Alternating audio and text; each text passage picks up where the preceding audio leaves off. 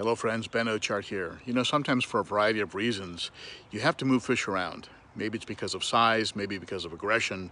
I had to do that recently, and if you're a cichlid keeper, you know what I'm talking about when you say, when you move a fish into a tank, from one tank to another, you cross your fingers and you hope for the best. Let me show you what happened here. You might find it interesting.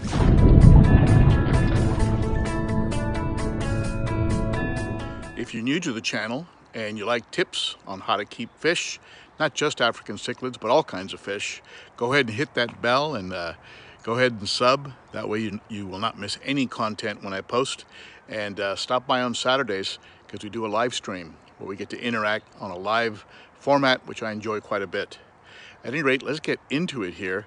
Let me show you what happened when I moved some of these fish around, and you tell me what you think in the comments below. Let's go. While living here in the 60-gallon, this sand diver was very peaceful, just kind of a big goofy sand diver the way they are usually. But the second I moved him into the 100, he started lip locking and battling with this Maduka white lips, this Placidochromis Maduka white lips. And I was really concerned that I was going to have to somehow either separate them or have to decide on keeping one of them and not the other one. But it seems like they finally sorted out their differences with the sand diver sticking to the upper parts of the tank and the Maduka white lips more or less controlling the bottom third of the tank. So I think they've come to some sort of agreement here, and I'm happy because they were really going at it, lip locking and what have you. So he was ready for a bigger tank. He needed a bigger tank. These sand divers can put on a lot of size very quickly. They're fast growers, so he was ready for a move. The sulfur head, which had been in the 60-gallon for quite some time, is a pretty peaceful fish, very colorful. Might be a hybrid, but at any rate, picked him up at a local fish store, grew him out, and he's turned into a beautiful fish, and he was just too big for the 60. The Malawi gar also had to be moved out. He put on some size real quick, and he's got some good markings. You can see he's got some blue showing up in the body, some great egg spots on the anal fin, and he was ready for a bigger home. So he had to go over to the 100 as well. And after quite some time in the 60, I finally decided to bring over this Placidochromis Jalo reef. And he is now in the 100, and he just looks really good against that black background with the blue and yellow on the body. Really nice.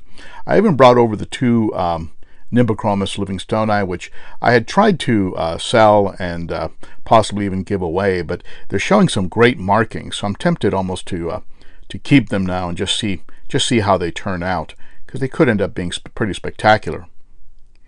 In the 60, all that's left really is the red shoulder and a few of the Lethrinops, like the red caps. Also have a long nose in there, a little bit of a rare fish. I think it's a female. And so the tank is looking pretty roomy, pretty sparse, and I guess it'll be a good time for those fish to have a lot of tank all to themselves. You know, you can see here I have quite a bit of room for really a small number of fish. I also have a small Synodontis catfish in there and a bushy-nosed pleco that likes to hide under the big rock on the left. But you can see it's a pretty good little setup for just a small number of fish. And I think you would probably refer to this tank as a lightly stocked tank at this point, while referring to this one as a heavily stocked tank with a lot going on, especially with these new additions. I'm probably going to move out this dragon blood, very light dragon blood. As I predicted, he's become a bit aggressive, and he's a good size. He might be ready for the 150. Tried him in there once, but it didn't go too well. I might even move the blue neon and the flavescent. I might move those two back to the 60. They're not that big. They're still pretty small, and just to add a little color to that 60. So there you have it, the life of a cichlid keeper.